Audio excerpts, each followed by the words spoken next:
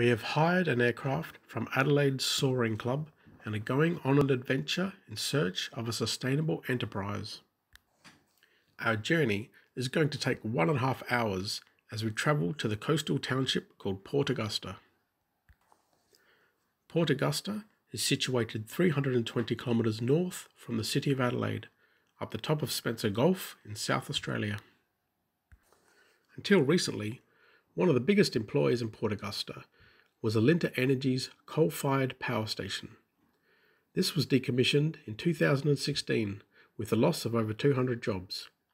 Because of this, the township thought it might go into decline.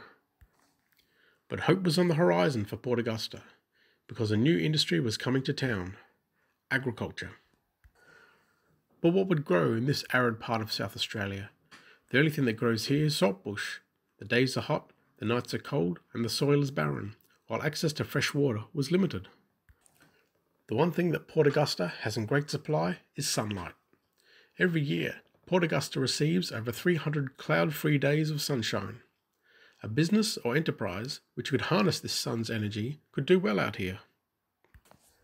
Sundrop Farms is that enterprise. Just off the coast and a few kilometres south of Port Augusta, Sundrop Farms' 20-hectare facility incorporates a concentrated solar thermal power plant with a unique climate-controlled greenhouse system to operate an agricultural operation all year round. Energy from the sun is harnessed to create electricity, desalinate water, and store the sun's heat as hot water, which keep the greenhouses warm during the cold desert nights. Beginning with the solar farm, which contains 23,000 mirrors, or heliostats you can call them, which are electronically controlled mirrors, are positioned covering 51,500 meters squared to focus all the sunlight onto one point at the top of the tower, which is 127 meters high. The intense heat produced from the tower is then used to desalinate water, which is taken directly from the Spencer Gulf, produce electricity through a 1.7 megawatt turbine, and stored as heat to heat the greenhouse during the winter and those cold, chilly summer nights. 4 massive greenhouses is where Sundrop Farms grows its produce. One of the challenges of growing produce in these greenhouses is maintaining a suitable climate for plants to flourish. Outside can be too hot during the day and too cold at night for many plants to survive. To regulate the climate within these greenhouses, several systems are utilised. During hot days, huge evaporative air conditioning systems are in operation. Water is pumped through porous cardboard membranes to keep them damp. Huge fans force warm air from outside through these damp membranes, and the evaporative effect causes the cooling of air, which is then pumped throughout the greenhouses to keep temperatures down. Outside, the temperatures can be as high as 45 degrees Celsius, while inside remains a hospitable 30 degrees.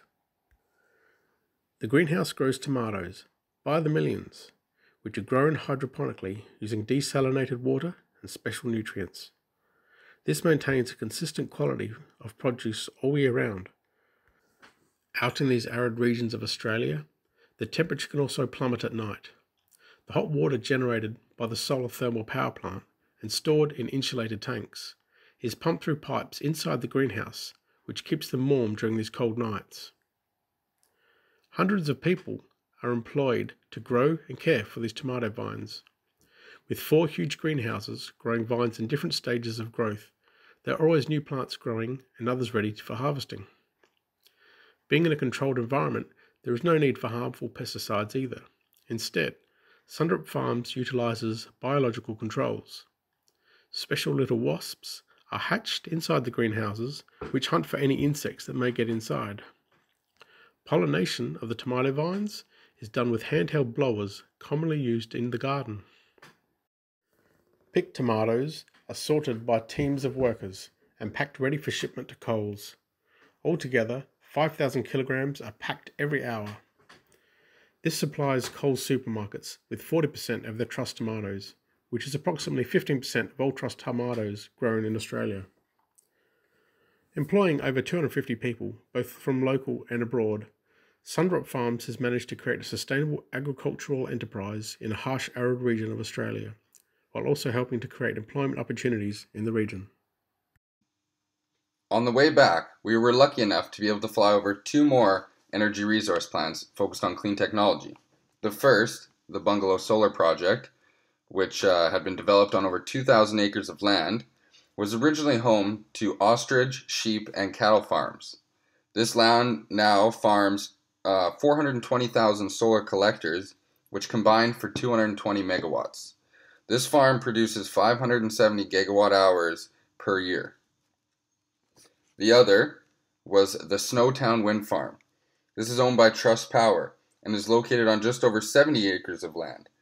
This land contains 47 2.1 megawatt turbines and 93 megawatt turbines for a total nameplate capacity of 368.7 megawatts, outputting 1,335 gigawatt hours per year. Because of this project, Australia is on track for hitting its goal of 33% renewables by 2020.